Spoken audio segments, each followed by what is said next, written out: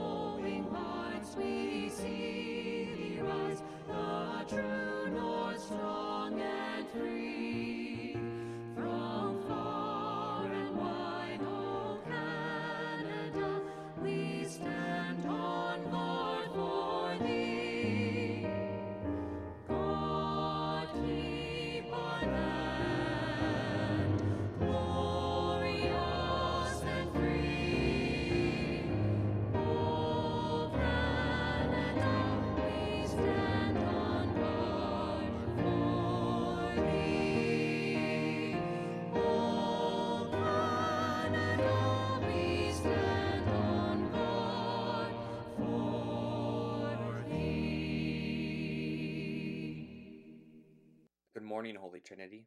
Today we begin with a statement acknowledging the land on which we gather. We acknowledge that the land upon which we gather is the traditional territory of the Haudenosaunee and Anishinaabe nations. We recognize that the Brant Haldimand Norfolk Catholic District School Board and its schools have many ties to Six Nations of the Grand River and Mississaugas of the Credit First Nations, situated on the traditional land of the Haudenosaunee and Anishinaabe, within the Truro Wampum and the One Dish, One Spoon Treaty areas.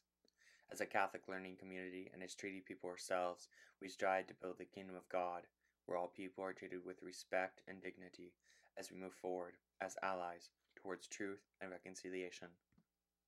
Good morning, everybody. Last Friday, I kind of wandered into the library, and I noticed there was a lot of people studying over their prep periods. I guess it's their spares. In the library. And I thought that was really, I was kind of reflecting on that, and I was like, yeah, growing up, I never really studied with anybody, but, we were made for community and to be in communion with one another. And we were also not meant to do things by ourselves, right? And so when it comes to things like prayer, this is why we pray every morning over announcements. We're not meant to do things on our own, and we support each other by praying together. We support each other for praying for one another. And we also draw on the lives of the saints and ask for their intercession in order to not be all alone on our faith journey. And even Martin Luther King Jr., whose day we celebrate today, he didn't even do the things that he did on his own. He was surrounded by people who supported him. And so today, we just ask for intercession as we kind of journey towards our exam time. We can maybe ask for some saints to sort of guide us, and they'll help us maybe not feel like we're all on our own, and to give us the strength that we need to persevere in our studies right up until the end. So if you can join me, in the name of the Father, the Son, and the Holy Spirit. Amen. God, we just pray for peace in our hearts. We just pray that all that we've worked towards so far this semester can come to fruition with our due diligence in these last few days of school in semester one.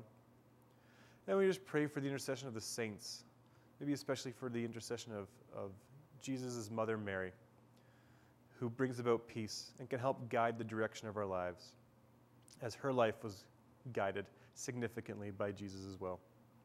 As we pray all together, Hail Mary, full of grace, the Lord is with thee. Blessed art thou among women, and blessed is the fruit of thy womb, Jesus. Holy Mary, Mother of God, pray for us sinners, now and at the hour of our death. Amen.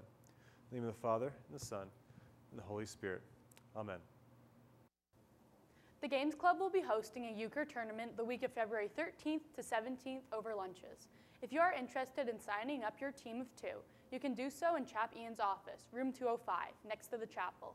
If you are interested in joining but don't know how to play this card game or need a refresher, there will be practice matches going on Tuesdays and Wednesdays over lunch in room 149 up until the tournament. Today at the CAF, their specials are chicken noodle soup for $3.75 and cheese tortellini for $5.75. That's all from me, Titans. Now over to host Charnish Curry. Morning, Titans. A couple of quick things. First, we've tried the gentle reminders, so now I'm progressing to the less gentle reminders. There is no food or drink in the library unless you are there for detention. We recognize if you're there for detention and you're in the cubicle area, you need to eat, but we really cannot have food and drink over by the computers for obvious reasons. Things get spilled and sticky on keyboards, and we rely on those computers for our classes in the afternoon. The second item that I want to talk to you about kind of goes along with what Chap Ian was talking about in terms of living in community. One of the reasons I am so grateful to work at a Catholic school is that I can use my own gospel values and Catholic social teachings when I'm trying to explain our expectations and standards for our students. So when we talk about gospel values, there are so many stories in the Bible of how Jesus welcomed all, especially those who society might consider outsiders. To go along with that, I just want to briefly talk about what a slur is and why we don't use them. Because we've been seeing an increasing number of students who are using what I would call a slur, which is taking a part of somebody's identity and turning it into an insult. And when we see that in the office, we do implement school-based consequences because we are an inclusive and welcoming community, and you can't take something about who someone is and turn it into something bad, okay? If I walked around throughout the school and all of a sudden the hot insult in the building was, instead of saying that's so stupid, people said that's so Charnish, over a period of time, that's going to start to give me extremely negative feelings about who I am. So when you use the bad words I talked about in the beginning of the year that take who somebody is and make that an insult, it is harmful to the community that we represent and to the community that we're trying to build here. So typically, if someone comes down to us and it's a first offense, we would be looking at a school-based consequence. If it happens more than once, it's obvious that the school-based consequence has not helped you understand the damage that you're doing to the community. So we would be looking at an outside of school consequence. So we want to make sure everybody's aware that that's what's happening, because we've got a lot of kids coming like, why is it just me? Or everybody says this. Well, everybody might say it, but we need to change how that language is used and make it so everybody understands the implication and that it's wrong. So everybody shouldn't say it, and just because everybody does, doesn't make it right. As my parents would say, if everybody jumped off a bridge, would you? Clearly not. The last thing I need to do, and it fits in with our equity and belonging piece, is briefly introduce this short video. Today is Martin Luther King Day in the States, and this video explains the significance of Martin Luther King.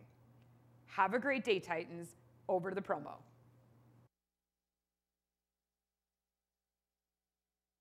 I have a dream that my poor little children will one day live in a nation where they will not be judged by the color of their skin, but by the content of their character. I have a dream to